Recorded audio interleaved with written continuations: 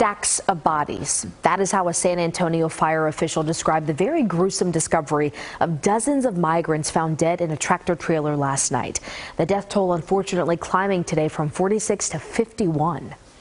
Ken Molestina is live in San Antonio with more on the information known now and how people are now reacting to all of this. Ken? Yes, Steve and Nicole, this is one of those stories that really, throughout the day, just became increasingly more and more heartbreaking. That death toll we know now, sitting at 51. Officials had anticipated that the death toll would rise today, and unfortunately, it did. The extra deaths that were reported throughout the day today come by way of some of the migrants who were removed from the scene here yesterday. They were still alive, taken to local hospitals, but unfortunately, they succumbed to their injuries. So again, that death toll at 51. We know that they all died from extreme heat-related traumas. This is now a fully federally investigated case. The Department of Homeland Security Investigation, HSI, is now looking into this case. All of it is in their hands now, and 3 people have been arrested. We know that much today. The rest still very much under investigation. And among the people that came out here today to the scene to be here was a Dallas man, a painter, an artist, who explains why he felt the need to come down here. Robert Marquez made the drive from DFW to San Antonio and set up his mural to remember those who died. And I'm here to bring that story to the canvas. Just down the road from where the dozens of bodies were found in a tractor trailer. This tragedy that just happened here it touched me so hard.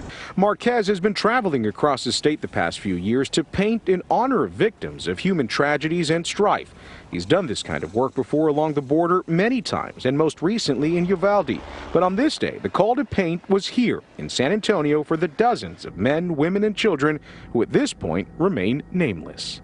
Roberto, do you consider yourself a human tragedy artist now?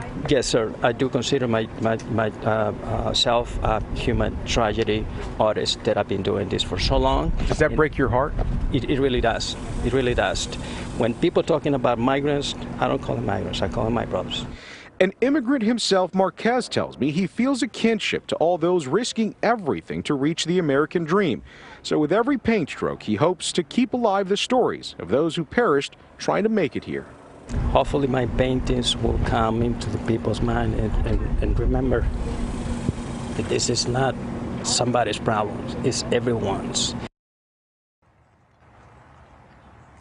So again, last night when we all went to bed, 46 was the count throughout the day. Today, that number has gone up to 51. I was told earlier today by a representative with LULAC, an immigrant advocate organization, that many of the migrants came from a variety of different Central American countries, and that includes Mexico, Honduras, and even Guatemala. But again, those notifications now, those very painful, heartbreaking notifications being made now between American officials and the nationals, the governments from the different places where these folks originated from. Steve, Nicole? We keep hearing this, and it's just so sad. We have to say these words yet again. Ken, as you know, you've covered immigration and border issues for a number of years, spent time in these communities. Explain to folks what a typical smuggling process looks like for people who actually end up, to the logic that they end up in the back of a truck or an 18-wheeler. Yeah, and I want to point out, Steve, what you talked about, you're saying the typical process. Of course, this investigation is still ongoing, and we don't know the full details of exactly how all of this happened. But to your question, the typical process of how all of this happens, it usually goes something like this. The migrants enter the United States through the southern border, but they do not come in on trucks. They come in on foot, and they do not come in typically, as you mentioned, through ports of entries. They either cross the river, they climb a fence, or in some cases they even make entry into the United States using tunnels. And they're guided by these smugglers. In Spanish, they call them coyotes. And so when they get onto the American side, if they're not caught by border officials, they're taken to nearby stash houses down at the border. Once those stash houses fill up, then those same smugglers officers grab the groups and they put them onto either vans, trucks, 18-wheelers in this case, and they bring them up north. They bring them to places like San Antonio. They take them to places like DFW, sometimes even further north along I-35.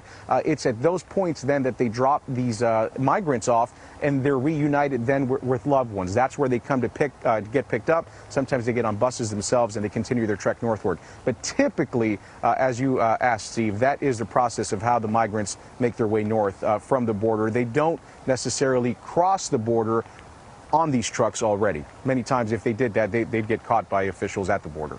Absolutely. Kim Malestina, we thank you. We know you'll keep us updated on all of this. Thank you.